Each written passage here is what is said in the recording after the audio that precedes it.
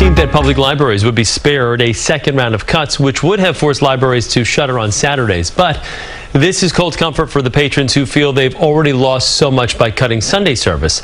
Producer Maggie Cole introduces us to those affected and how you can help.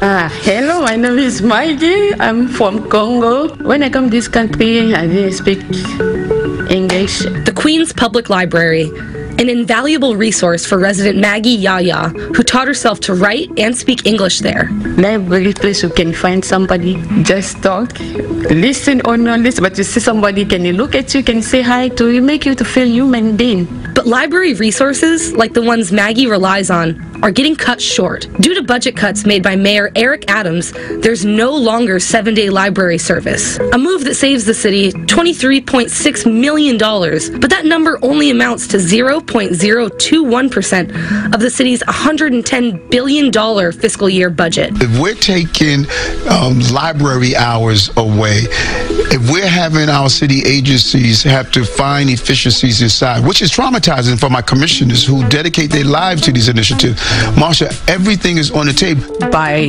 having to close, you're taking away community connection, people's connections with their neighbors, people's connections with other cultures, their connections with literature, the written word. Lauren Comito is the director and chair of Urban Librarians Unite, a group working to save New York libraries. She sees firsthand how these cuts will affect real people like Maggie and Philip. I need the services here because I'm poor and I don't have my own computer at home, so access to the equipment here is essential for me. I have the experience of homelessness. So what do we do? What comes next? The library has something to give to everybody, and what the public needs to be doing right now, if they value that, is to be talking to their elected representatives and also to be an active library user. Rachel Finston is a librarian in Maryland, where this year, public libraries actually had an increase in their yearly budget, according to the General Assembly of Maryland.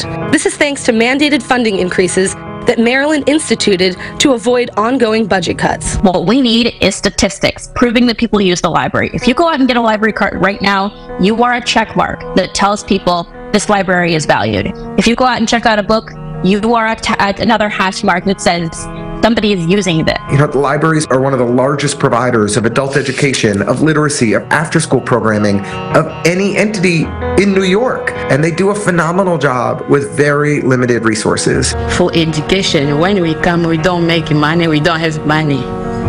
When the library is giving us education without costing us. To me, the defunding of the libraries mean an exacerbation of my own situation. For instance, people who are homeless or jobless. The revenue for the city's budget is actually up right now.